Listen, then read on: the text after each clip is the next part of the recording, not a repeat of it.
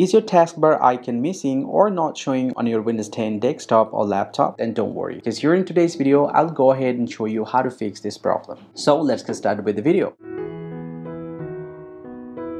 So if you are not getting the apps icon on your taskbar, then the first things that you need to do is just simply go ahead and open your start menu and then head over to the settings. Once you're here, just go ahead and click on system and scroll down, and from the action menu just go ahead and select the tablet, and then here just go ahead and click on change additional tablet settings, and from the first option it says the tablet mode. If you turn on this option, here as you can see that all the apps icon has been disappeared from my taskbar. So make sure to turn off this option and then go ahead and check your issue. Hope that you will be able to get your apps icon on your taskbar. If you see that some of the icons are missing, like the battery icon and the Wi-Fi icon or any other icon is missing from the taskbar from here, then the next things that you need to check out, just go ahead and simply open up your settings once again and just go ahead and click on personalization, and then from the action menu click on taskbar. Once you're here, you need to scroll down a little bit from here and you'll get to see this option called the notification area, and the first option, just go ahead and click over here. Here you'll get to see all the icon list inside the notification area. So from here you need to turn on one by one, like which icons that you need to be appeared on your taskbar. For example, I just need to turn on my screen recorder from here, and I'm taking this one as well, and meet and then volume icon. Here as you can see, all the icons is added to my taskbar. So from this process, just go ahead and find out which icons that you actually need on your taskbar, and you just toggle that option on and you will be able to see the icon on your taskbar. But let's say you did all the processes but you are still getting the same problem, then the next things,